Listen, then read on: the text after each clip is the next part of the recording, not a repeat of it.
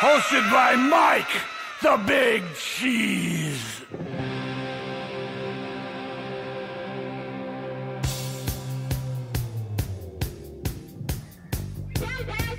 What? Well, let me roll up onto the sidewalk and take a look. Yes. Whoa! She's beautiful. I'm talking about a Yankee Rose. And she looks wild. Wild. Wild. Are you ready for the new sensation? Well, here's a shot heard round the world. All you bathroom boys salute when her flag unfurls. Well, guess who's back in circulation? Now, I don't know what you may have heard, but what I need right now is the original Good Time Girl. She's a vision from coast to coast to coast. See the shining sea. Hey, sister, you're the perfect toast to toast. Show me your bright light in your city lights. Alright, I'm talking about the Yankee Rose. Bright light in your city lights. Alright, I'm talking about it. When she walks, watch the sparks will fly.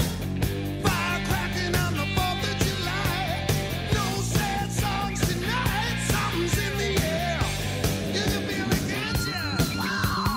We'll stay our independence. So pretty when her rockets flare. Still proving any night that her flag's still there.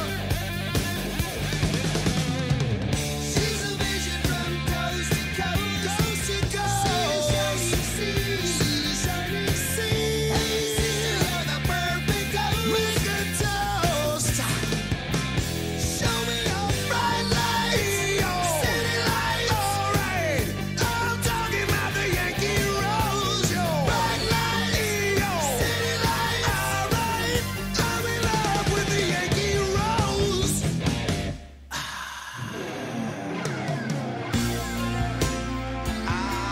She's beautiful, all right. Nothing like her in the whole world. Yeah. She's right on time. I'm on the case. Pick up the phone. No time to waste. She got the beat. And here's a little bit coming your way.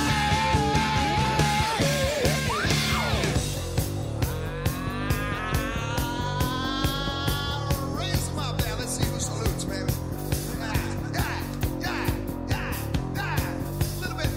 Little bit higher. Here's the national anthem here.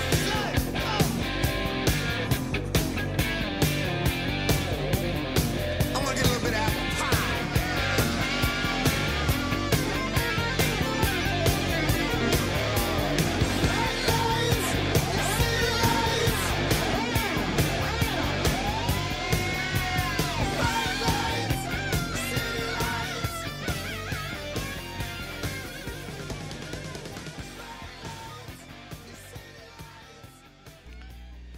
All right, welcome back to the Heavy Metal Mayhem Radio Show, right there, David Lee Roth for Yankee Rose.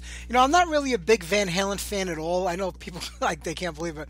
I'm not really a fan of Van Halen or David Lee Roth, but that song just reminds me of the summertime, and it is Memorial Day weekend. It's sort of the unofficial kickoff of summer of 2022. So I kind of like to open up every Memorial Day show with that song, and we kind of kept the tradition going here. We didn't get to do it last year because we were off the air, but we're back right now. Beautiful weather today here in New York. We had a kind of a crappy start to the weekend yesterday with a lot of rain, but it picked up and it's really nice outside right now. As much as I love doing this show, I hate when I have to get out of the pool to get changed and go down to the studio to come on in, but it's a great one. Hey, we got a good show for everybody tonight. Michael Podrybau of Glacier is our guest tonight. We'll be calling Mike in about 45 minutes. We're going to play as much music as we can tonight, and we'll get to some of the metal news. Not much going on, not much really happening. I spoke with Nige Rocket yesterday. We're going to have him on the show next weekend. They were inducted into the Metal Hall of Fame at the Maryland Death Festival last night. We got a bunch of great guests lined up for June also. I'm just confirming the last couple of weekends, but we're looking pretty good. All right, how about we get into some Agent of Steel? Guilty as charged.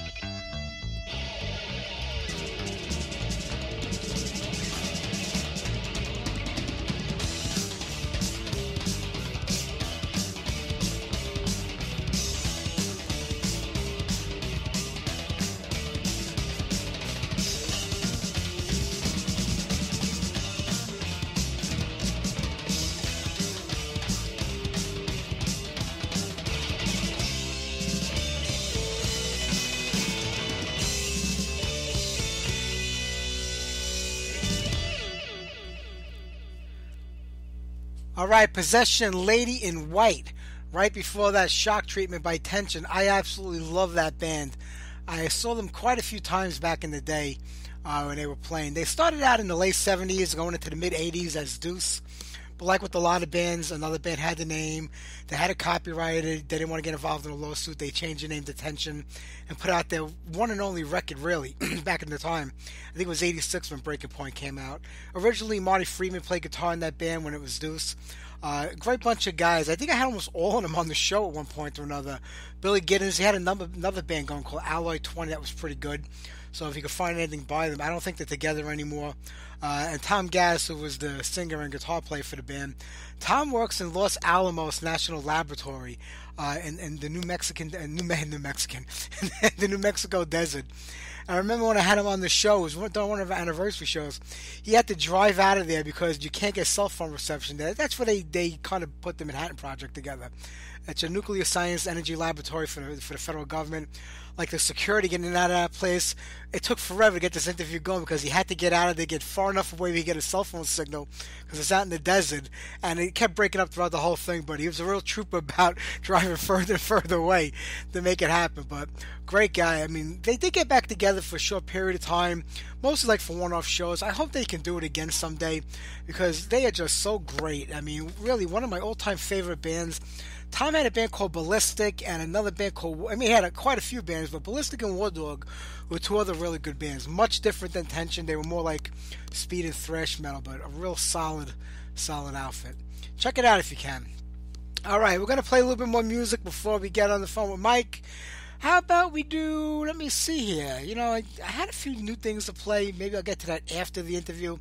We'll kind of stick with the classic stuff right now. How about some Virgin Steel?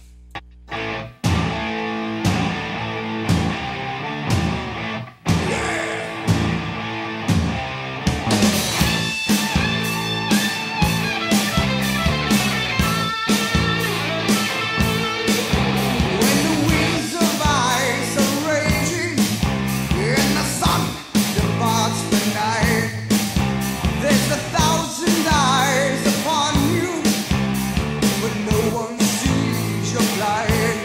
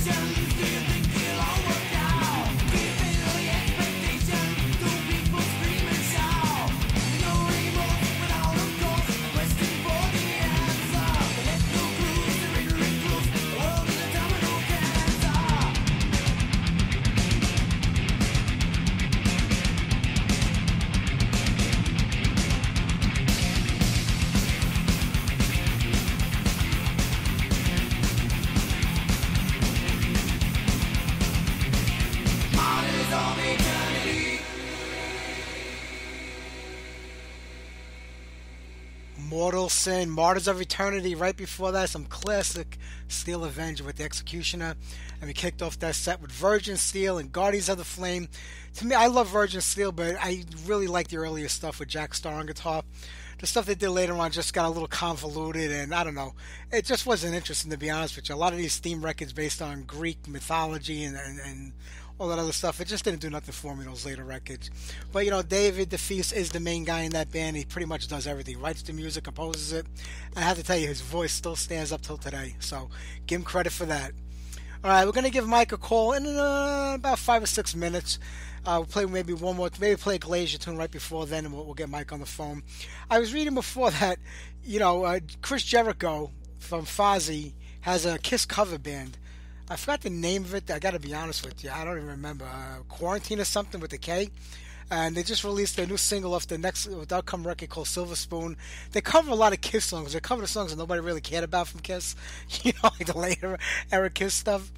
And I can't believe, cover bands are putting out records and people are buying it. These are cover bands.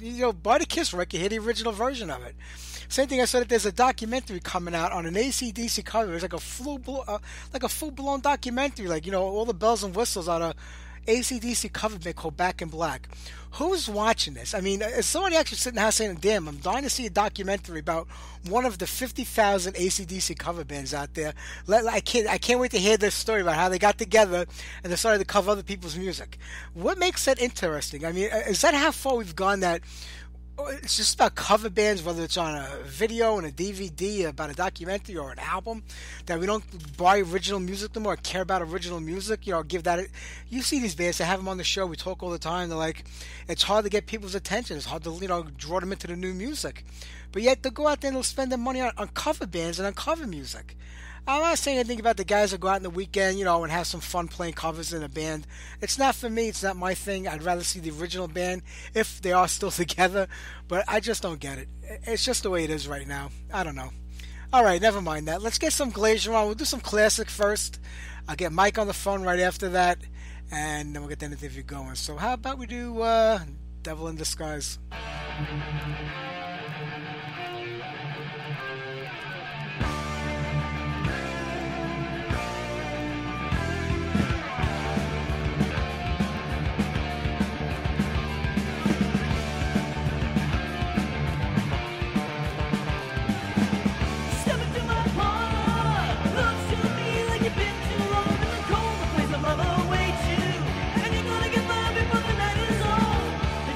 Behind you, and if I survive it all.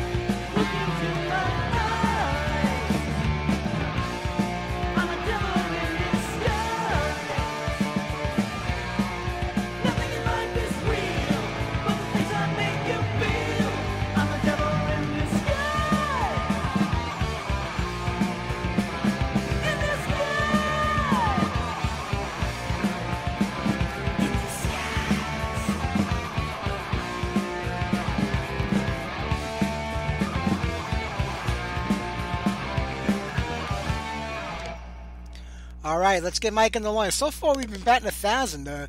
We made connections the last 3 weeks in a row with the live show. I haven't screwed up anything, so let's see if we can do it one more time.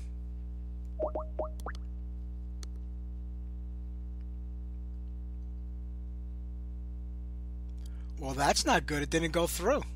Let's try one more time.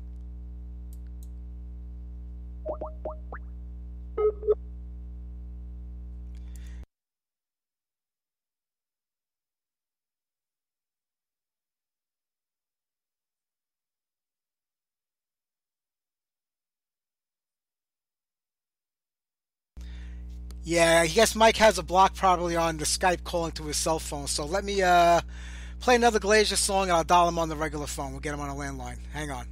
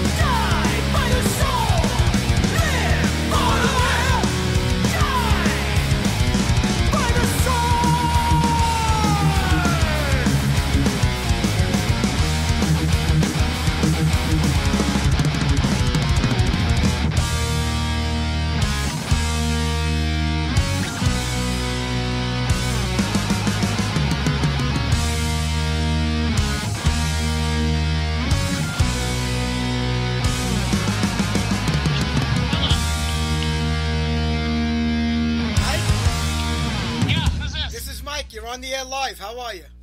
Oh, hey, how's it going? Good. I was trying to call you through our switchboard, but it was blocked. It probably comes up as an unknown number on your phone. Oh, gotcha. That's okay. Hey, listen, it's great to have you on here today.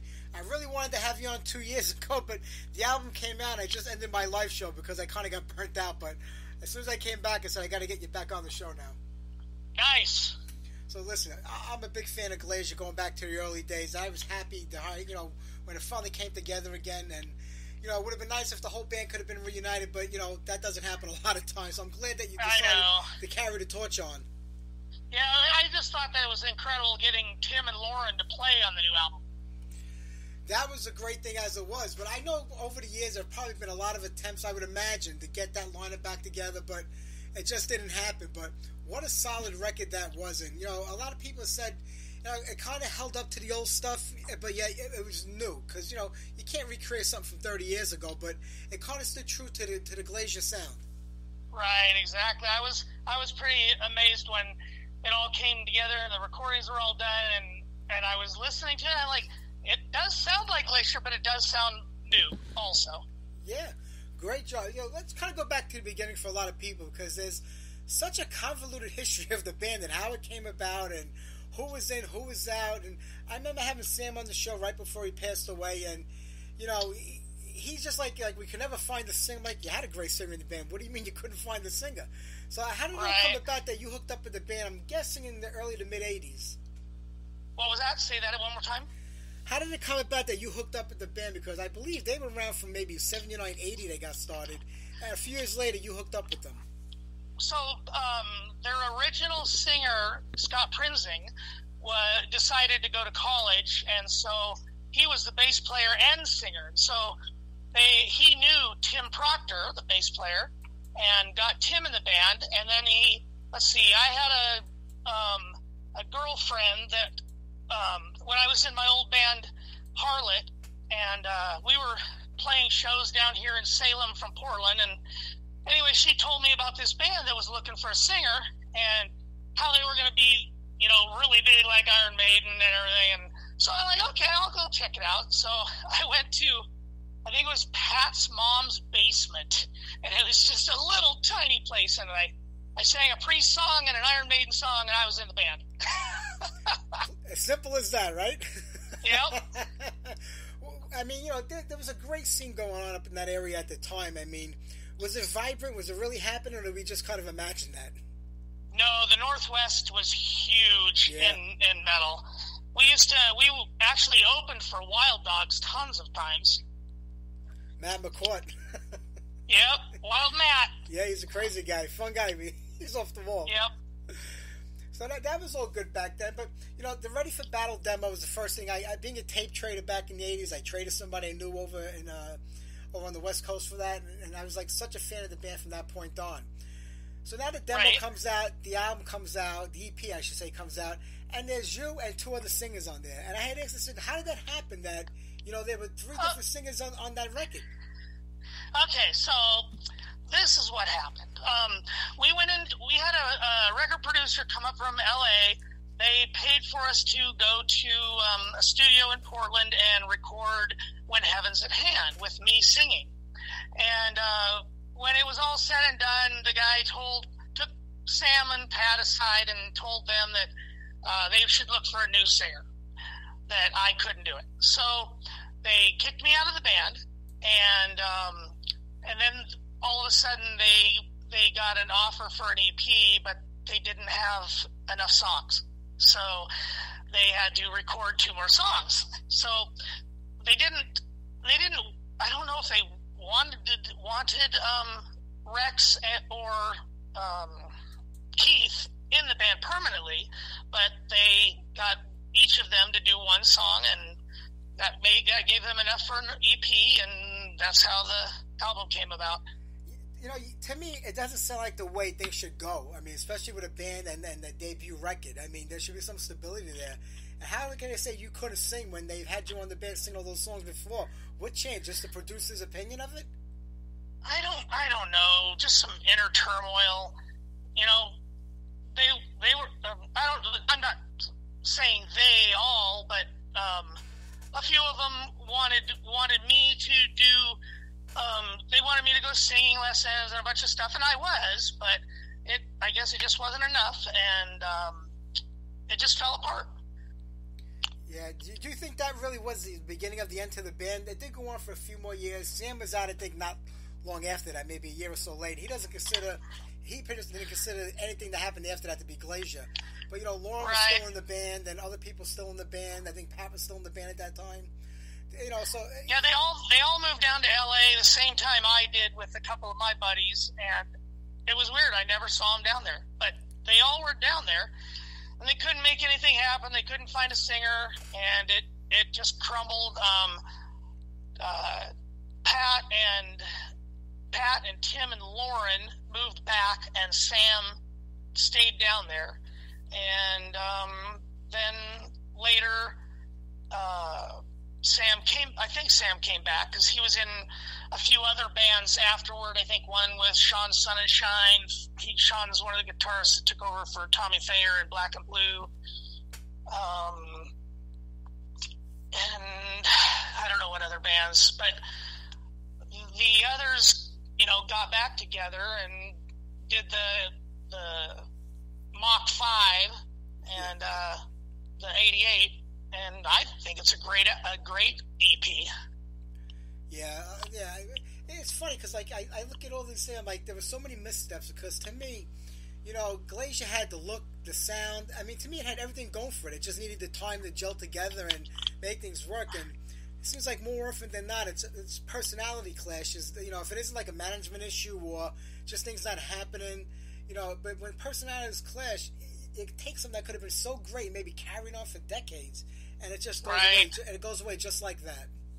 Yeah, before Sam passed, I was talking to him there was a promoter in Chicago that wanted us to do a reunion, and I was talking to him about it, and we were at I think it was Lauren's birthday party or something up in Portland to get together, and he took me aside and apologized for the way he treated me, and told me that they were releasing reissuing the EP. So I thought that was pretty cool, and I told him about the promoter wanting to do the reunion, and he's like, well, I don't know what we could do. We'd need to get another guitarist and another bass player and another drummer because those guys are all off doing their own thing and don't have time for it. So we chatted a bit about it, and it just never happened, and then Sam was gone. Yeah, right after that. But you did put it together, as Devil in Disguise. Did you not want to use the Glacier name at the time because you felt maybe there'd be issues with the other band members, and you figured you'd go under that name for now, or did you think about continuing? Well, I didn't have permission to use it, and then after we played quite a few shows, they agreed to let us use the name. Would you have kept it going as Devil in Disguise and just recorded the music under that, or did you just feel like these were like Glacier shows, and we're just doing it because of the name issue? Well, we were using Devil in Disguise because I didn't have the name permission. So we just did it. We did 3 shows, and then we did a couple more in the Northwest, and the guys thought, we were doing really well, and they decided to let us use the name. That was good. I'm glad that it changed and it worked out that way. I mean, how was the reaction during for that first show? I mean, because nobody's really heard these songs in like decades, especially like with you singing them, especially live. So, I mean, how was the reaction? Like, because you have a lot of younger fans that come that don't even know the band yet. Then you have the old guard that, it's like, holy cow, I'm going to see, like a version of Glacier out there right now. Right. So the year before we played, well, the first show we actually did was in Germany because we were only going to do one show. That's what the whole thing was about. And we were going to play in Chicago for the Ragnarocker Festival, and the Ragnarocker Festival fell apart. And but Bob Byrne and Michael Mendoza and Shane Merrill, they got together and made it happen. They changed the name, and it became Legions of Metal. Yeah. So we were going to play that festival, and then Oliver from Keep It True got a hold of Bob and asked him, "What's this I hear about Devil in Disguise and Glacier Mike and all this going on. And Bob told him about it. And he said, well, are they any good? And Bob hadn't heard us yet. And so when later that night we were doing practice, and for the first time we got together with the other guys that were put together to do the project. And it came along pretty good. And then I talked to Oliver, and he invited us to play Keep It True. So the first show back was Keep It True in Germany. That's a big festival, probably one of the biggest, of all the festivals Oh, it they have is. on the underground. So it must have been pretty wild, and especially for those fans, because they live and breathe, all the old stuff, and it must have been humongous when you went there, and you went over on that crowd. I was waiting for my guys. It was daytime still. Yeah. And I was waiting for my guys. They were up on the stage doing their sound check and stuff, and I'm standing down the side behind the curtain, and I'm pacing back and forth. And I'm like, oh my God, I can't do this. And so I decided I want to see, how big's the crowd? Nobody knows who Devil in Disguise is, let alone Glacier, And I pulled the curtain down, and I was just, oh my God, it was packed. And so then I'm really freaking out because I hadn't been on stage for 30 years. Wow. And so I'm pacing back and forth, I can't do it. And all of a sudden they start in with Ready for Battle, and my cue's coming, and I go up and I hit my cue, and I was fine after I started singing. And it was just, I was nervous at first, and then after that I was pretty good. I can imagine. Did you really think people forgot who the band was and the songs? Because like I said, most of those fans live for that stuff, and they don't forget. They remember. But were you not sure about how it would go? Everybody was singing. Everybody was singing along. It was incredible. It's got to be a great, especially like you said, for your first show back in 30 years playing that. It has to be a great feeling. It has to encourage you to want to go on more after that, I would imagine. Oh yeah, it was exhilarating. I'm so happy, man. But now, after this is all over, like you said earlier, you thought it was only going to be this one-off show, this one time. When did you come to the point where you say, you know what, let's keep this going? Well, we didn't even have to say that. We kept getting offers. So we played, let's see. So the first one was Keep It True, and then we played Chicago, and then we played Chicago again, opening for Doro Pesh, and then we played Northwest Metal Fest in Seattle, and then we played Up the Hammers in Greece, Bogota, Colombia, the Jaguar Festival, Trudheim Festival in Germany. There was another one in Amstelveen. God, Heavy Metal. What is that one? Heavy Metal Maniacs. Yeah, that was a great one too. But it just kept going and going. It was awesome. And then COVID hit. Yeah, I know. That killed everybody. And, I know. And we put out a new album. We can't play any of the songs live because of COVID. I know. Because the album did come out right at the height of it, when it was really at its peak in October. I mean, it was COVID. But the good thing is that, in a way, because nobody can go out, they were all playing the music at the house. So at least I got to know the music and the album. Now, True. You're recording the passing of time. Now, do you say to yourself, we're going to try to recreate that old sound? You got all new members in the band now. They're all kind of tight with each other from the Chicago area. Do you just say, let's create a whole new version of Glacier? Or do you try to stay true to the original music? I mean, because there isn't any of the original members writing the music besides you. Right. So how do you work this out? How do you say, let's just see how it goes and, write music and see where it lands? Well, Adam, our drummer, writes most of the songs. Selbus writes most of the guitar stuff, and I think they're old souls, and they're young guys though. Well, yeah. I guess they're older, but they're younger to me. But it just clicks. We do really good together, and the songs I think sound like Glacier songs. Yeah. And we usually share and let Tim and Lauren listen to them and get opinions from them and stuff. But they've loved it all along, and it's really a lot of fun. Yeah, it is a solid record, like you said, because it came out at not a great time for bands to promote things, especially on the live front. But when you think about it, all the festivals that you've been a part of, you've gone all over the world in the last couple of years, or at least before COVID hit. That has to be a great feeling to say, like, I never was able to even leave my little neck of the woods all those years with the band, but now I'm in Amsterdam, I'm in Spain, I'm in Germany, I'm all over the place. That's got to be a killer feeling. We only played in Portland. Yeah. We played one time in Eugene, but mainly Portland.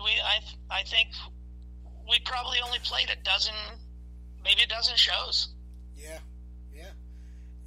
You've done more than that now. Just is it at the point now where you feel like you'll just try to get on the festivals and do the festival circuit every year, and maybe you're looking to just go out on tour for as much as you can and play out as live anywhere you can.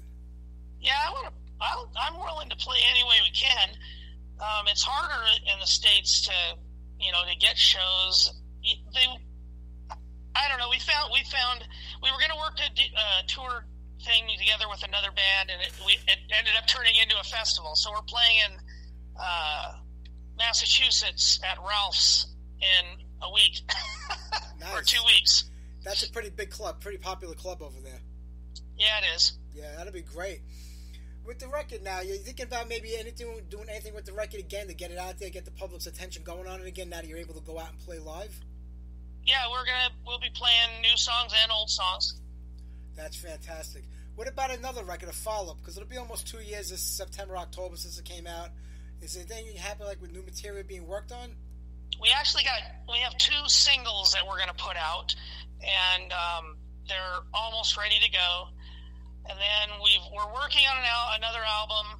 We've got lots of ideas and lots of music to choose from, and we just need to work out all the bugs and put them together and go from there. Yeah. Most of the band is still in Chicago, right? Yeah. Adam and Mike Musalbas and Alex is our bass player. He's in I think he's in Indiana, and then Vince, he is our other guitarist. What are the challenges of having guys all over the place? I know today with the internet and file sharing and all that stuff, it can kind of it's a little easy. You can go back and forth with everything, but do you prefer to do everything in a room together, or is there really no option? Well, right they actually practice every weekend together. Yeah, and I think it's a couple-hour drive for Alex. And then I try to fly down, every once in a while, and I'm actually going over to Chicago on Friday. Oh, nice. We're going to have practice all weekend, and then and get ready for the festival. Oh, that'd be killer. Hey, talking about the old Glacier stuff, was there anything still left lying around that you might think you could go back to and rework it into new music, or is that just history? Well, there are 5 or 6 songs still that have never been recorded.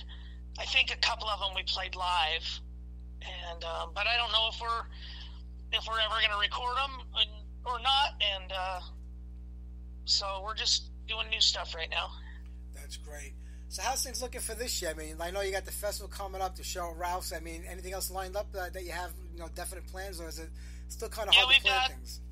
We're doing a festival in December down in Mexico City, and we're trying to line up a show in Chicago at Livewire, and then we're going to Germany again. We're playing at Headbangers Open Air in July. Wow. Mike, you talk about the early days of the band. There could be a lot of friction between members that causes a lot of problems and leads to breakups eventually. I think it's more fun now. Is everybody kind of knows their place in the band and what they have to do, and it's just for fun. Because back then, everybody wanted to make it. They wanted to get signed to a major label. They wanted to be the next Judas Priest and Iron Maiden. And there could be a lot of pressure on people to make that happen. And sometimes that's what causes a band to break up. And now, 30 years later, is it purely just for fun now, where you're enjoying yourself and you get to travel around the world and play for fans, and there's no pressure, or do you feel like there's any pressure on you now? Well, there's always pressure, but mainly, yeah, we're having fun. We enjoy doing it, and there's always going to be a little tension between a couple guys once in a while, but it's not like very much at all. Just once in a while, you have a little squabble, but overall, we get along great. Yeah. Guys are all great. That's good. The first rehearsal, I mean, did you feel like, I don't remember what I'm doing. I don't remember how these songs go. What are the words to this song? How do the lyrics go? Did you have those kind of moments? I had some hard ones on when I was down there a few weeks ago. Did you have to change anything because you just couldn't remember how it went? No, I just been so I've just been listening to the songs over and over and over, memorizing them and singing along with them. Yeah, because I've had a lot of bands come to the show that have gotten back together for 30 years, and I would tell the guitar player, it's like getting back on a bike. It just comes back there, and he goes, I had to change half the songs we had, the original version. I couldn't remember how the chords went. So it does happen when you don't play something for so long. Yeah. And I'm getting old. I can't remember shit. Hey, listen, Rob Halford uses the monitor for the lyrics. I'm sure you can get through it. Yeah. That's what happens. But after the original, after you parted ways with the band in the beginning, did you just give up on music altogether? Because I don't remember you playing with anybody else after that. No, I actually did. My old band Harlot, we got back together and we started doing originals, and we were just about ready to do an album, and then two of the guys bailed, and that's when it all just imploded, and I ended up moving to LA with a couple of guys, and I hated it down there. People were just a bunch of users, and it just wasn't my kind of scene, and I ended up moving back and completely got out of music. Yeah. When you talk about bands and putting people together into a band, do you think a lot of people just don't realize what's involved in being in a band, and that causes them to want to leave? It's a lot of riding around in a van, a lot of hard stuff, a lot of dedication. You kind of got to just throw everything into the basket and hope it lands. But it seems like, and your band members need to be your best friends, Yeah, it seems like they just get into it and not realizing what all the hard work is behind it. It's not like in the movie Rockstar. There's a lot of behind-the-scenes work that's down and dirty, and you got to be willing to just go along for the ride. Yeah. Do you think that's one of the biggest problems about keeping a band together today, is just finding members that are willing to dedicate their time to the band? Yep, and it's hard when you're later in life, because you have a family now, you have responsibility, you have a house payment. Yeah.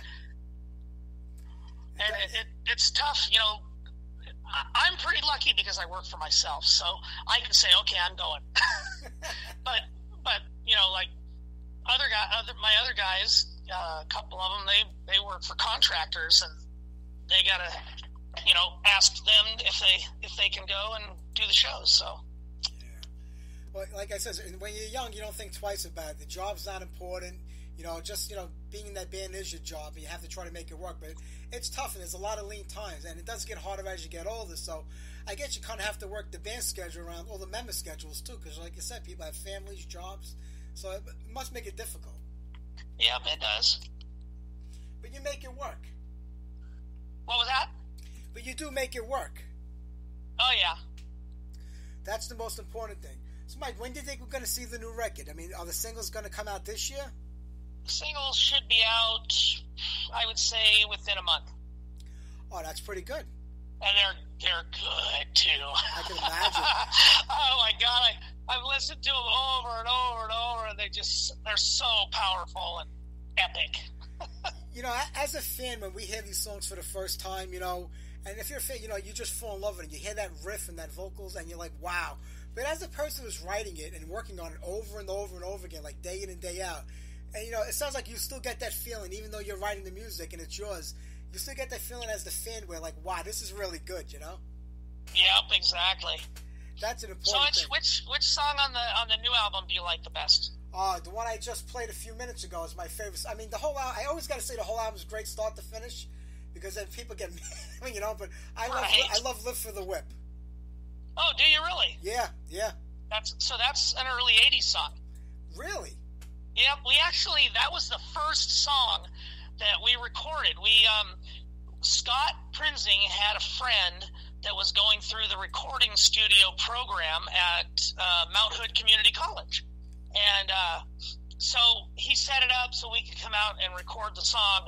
I do not know where an original recording of it is. I wish I still had mine, but I don't know where it is. But that was the very first song that we recorded. I had no idea it went that far back. That's probably why it draws my attention, because it's like that old sound. But The Temple in the Tomb is another great song on the record. Valor. I mean, I think you hit a home run from start to finish with all 8 songs on the record.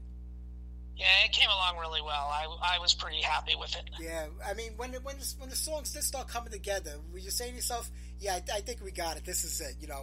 This is what it should be. Yep. Yeah. And the new songs, is it kind of following where this album left off, or is it going in a little different direction? I really don't know yet. The 2 new singles they totally fit with what we just did, and they're a little they're a little heavier, I would say, but they're kind of it's like the difference between a low budget film and a super a top dog film. I don't know how to explain it. No, I get it. But the 2 new ones are they're so powerful, and I can't describe it. It's just they're really good. That's great.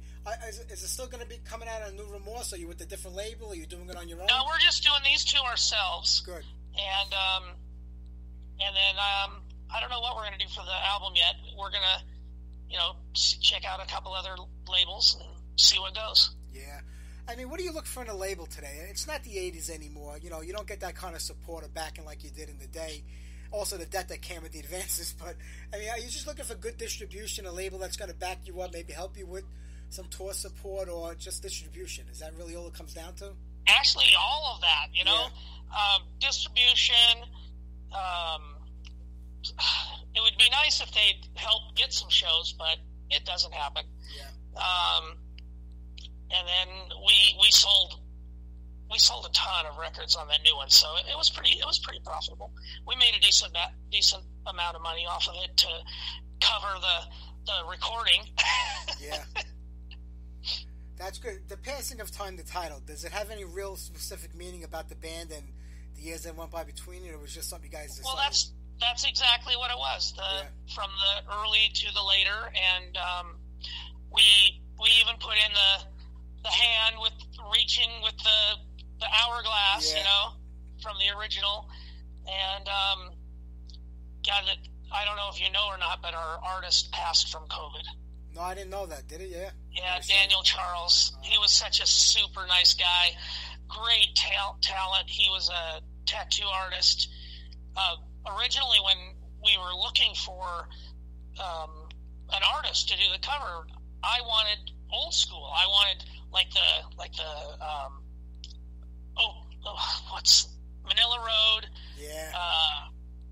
There's 2 that I just really love that were done by a French artist, and I was looking for a painter, and this guy was already a Glacier fan. He had bought a couple shirts and CDs and stuff from me, and we ended up being friends and talking all the time. And anyways, he sent me some of his art, and I'm like, oh my God, you're really great. And I said, do you paint? And he said, yeah, I do paintings also. And he sent me a couple pictures that he had painted, and I'm like, oh wow. I said, would you be interested in doing the Glacier album cover? And he's like, oh my God, I would be honored. So after we had the lyrics and the music and songs put together for the first 3 songs, I sent him the 3 songs and the words, the lyrics, and he sent me a sketch within like an hour. And I was looking at it like, oh my God, that's really cool. And it was basically the album cover already. And he added all kinds of detail later, but he came up with a great concept just right off the bat. Yeah. Yeah, you remember what it was like back when we were kids. We bought half of our albums based on the album cover because there was no internet. We didn't know who a lot of these bands were. We went to our local record store. You saw a cool album cover, and you bought the record sometimes not knowing who the band even was. Oh, yeah. My local record store here, I would buy records just because of what the album cover looked like. I didn't even hear of the band ever, and I'd just buy it. Because think of it, there's tons of bands just like Glacier that you would never hear of unless your record store had brought those in, Yeah. it's amazing when you think about it. I mean, Glacier has a bigger following now, and it's getting more, deserved recognition now than it did in the early days in its prime. Right. That's it. That's amazing.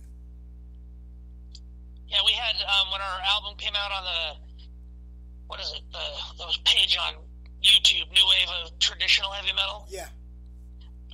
We had we would have won, but because we were an old group, but I'm the only old group.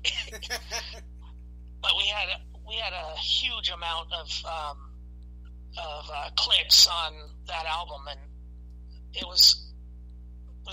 we compared it to a few other bands that were older bands like we were, and they theirs came out the same time, and I was watching the numbers, and we were double and triple of some. That's fantastic. Mike, before you did the Devil in Disguise thing, and you were talking with Sam about getting back together, were there any attempts in the years prior to that to try to put the band back together, maybe in the 90s, the 2000s, or was that the first time after all those years that there was any talk remotely of Glacier trying to reunite? So, after I was out of the band, I rarely even talked to any of those guys. Once in a while I would go to a concert with Pat, but I wasn't privy on any of the band stuff at all, and it just so happened that Sam and I talked a little bit at Lauren's birthday thing, so. And that was the first time after all those decades there was even talk about maybe making it happen. Yep. Yeah. What do you think? You think it would have went on if, Sam didn't pass away? Was he maybe really like the whole blocking stone of the band continuing on? I don't know. He might not have even let it happen. Who knows? Yeah. What a shame. But I'm glad that it is happening now, and I'm glad that we're going to get some brand new music coming real soon. Mike, I'm not going to keep you. I know it's a Sunday afternoon. It's Memorial Day weekend. I appreciate you taking your time out to talk to us. I'm going to play some more music by Glacier, and I can't wait for those singles to come out, man. I'll be playing them the second I get them. Awesome. Thanks so much. Thank you, Mike. Have a great weekend. Enjoy. Happy Memorial Day. You too. And Take happy care. birthday from last week. Oh, thanks so much. You got it, buddy. Take care. Bye-bye. All right. Bye. All right, let's get one more Glacier song on. I know I played two before, but you know what happened? I couldn't get Mike on the line. So let's do one more, and then we'll get back to the regular programming.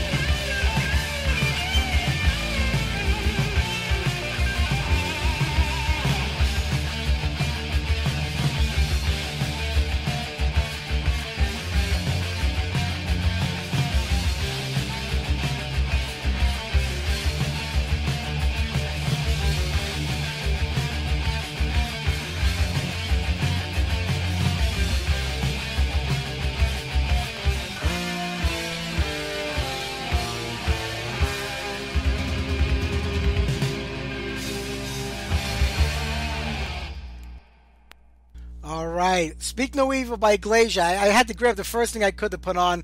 I really wanted to get something off the new record on, but I just didn't have it on the switchboard at the time. I hope the interview came through okay, because what happens is if people have a block in their phone for Skype numbers, this switchboard uses Skype to call out. It won't go through, so I didn't have to get him on my cell phone and kind of hold the mic up to the cell phone. It was all I could do last minute just to get the interview going. So hopefully it came through okay. All right, we're going to get more music on here tonight. Who do we have on the show next week? I think I said it earlier, didn't I? Nige Rocket from Onslaught is on the show next week. The week after that, we have Iron Flame on the show, then Gwar, and we have a couple of other guests we're lining up for the end of the month. I can't believe this is like the last couple of days of May. I'm happy in a way because we start June in a few days, and that means I'm 20 weeks away from retiring. I cannot wait. I'm counting every single one of them down. I cannot wait to retire and never have to go to work again. Not like I do much of it now anyway, but I can officially not go in and do anything. All right, how about we do some Manowar? We'll do some classic Manowar. I remember when I used to do the Metal Matinee shows on Wednesday when I was on Block Talk Radio, it was always like a 1 hour theme show. Sunday show was, all music and guests with the interviews, but every Wednesday I did a theme show, and I did one called The Holy Trinity. And it was about bands, and Imam was mentioning something about this before with the Mortal Sin. It's like they only had those two good first records, and you got to forgive me, I'm all tongue-tied here. And I did a show called The Holy Trinity about bands who had 3 great records, and then everything after that was either shit, at least in my opinion, or they didn't put anything else out all after that. And to me, Manowar was one of those bands, Battle Hymns, Into Glory, and Hail to England with 3 classic records. I did like some of the stuff that came out with Ross the Boss after that, but to me it just got a little repetitive and a little boring. It was the same, Death to False Metal theme, and it just, the loincloth. Sometimes when bands have an image, it does wear a little thin after a while. And for me, with Manowar, those first 3 records were it, and they kept it going on and on and on for about another 40 years after that. But the last of the great Manowar records, in my opinion, Hail to England. Let's get on the title track.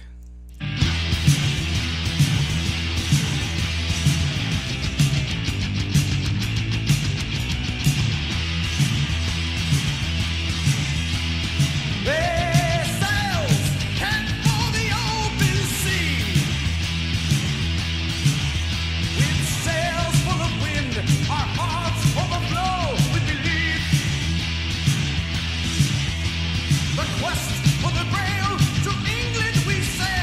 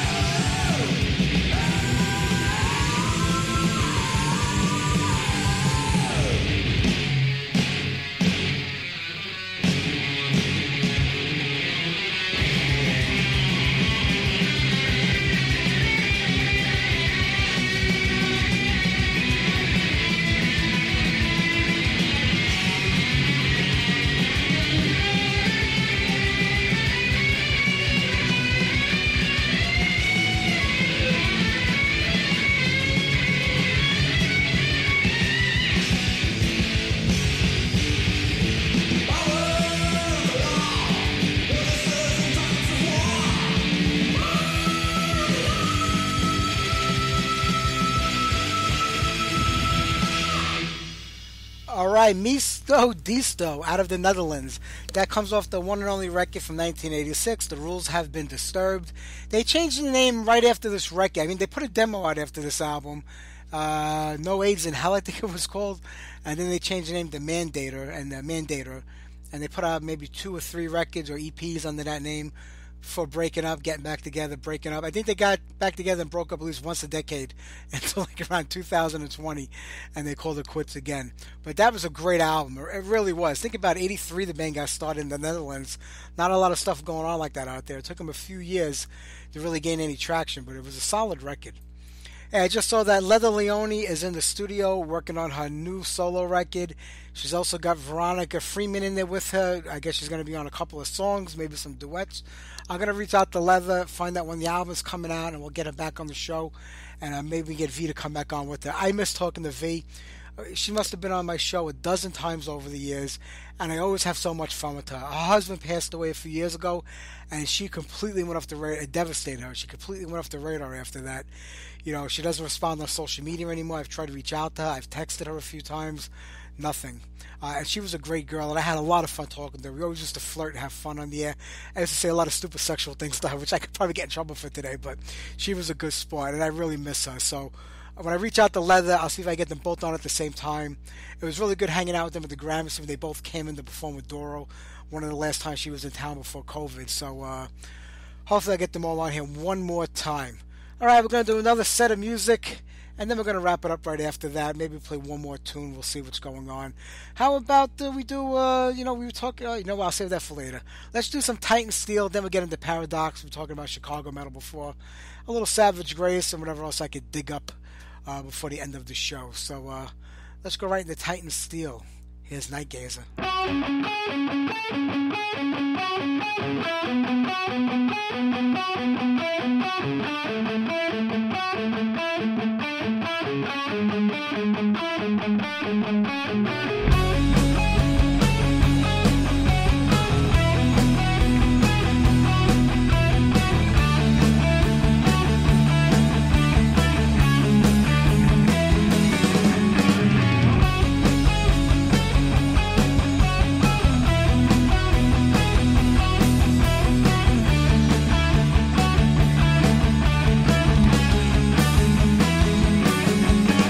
Storm clouds appear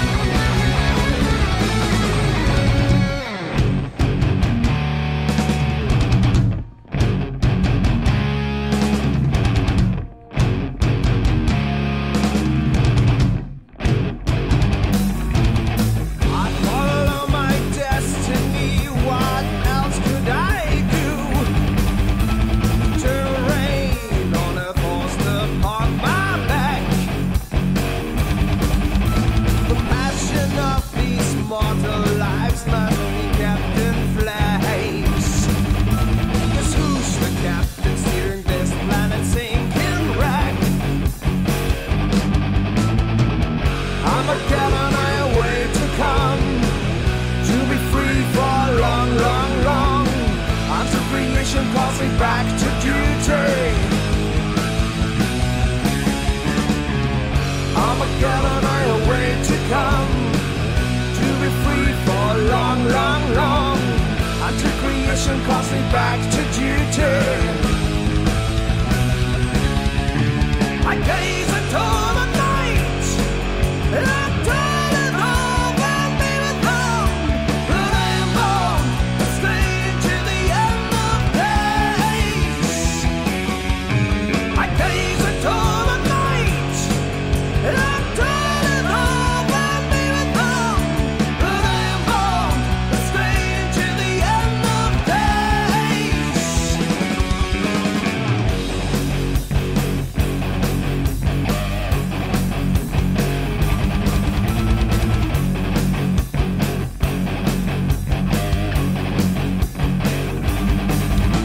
I gaze into the night, and I'm turning off and be with them, but I am bound to stay into the end of days. I gaze into the night, and I'm turning off and be with them, but I am bound to stay into the end of days.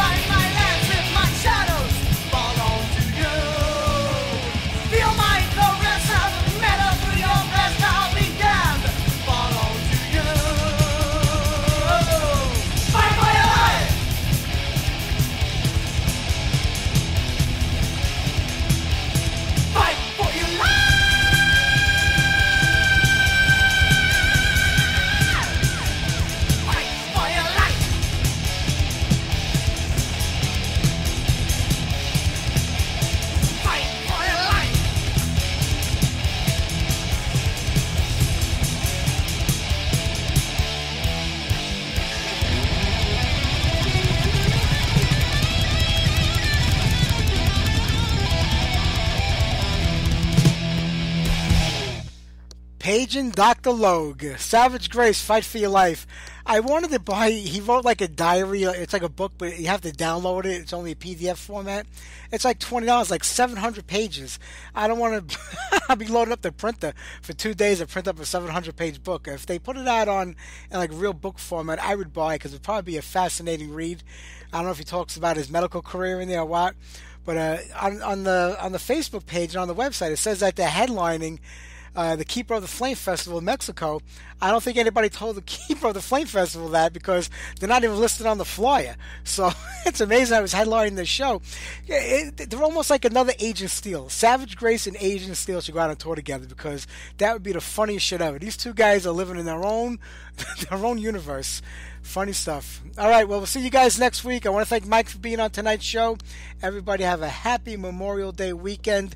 Hopefully the weather will get much better. It wasn't bad today, but I'm ready for the real hot summer weather to come here in New York. And we'll see everybody next Sunday night with Nige Rocket from Onslaught.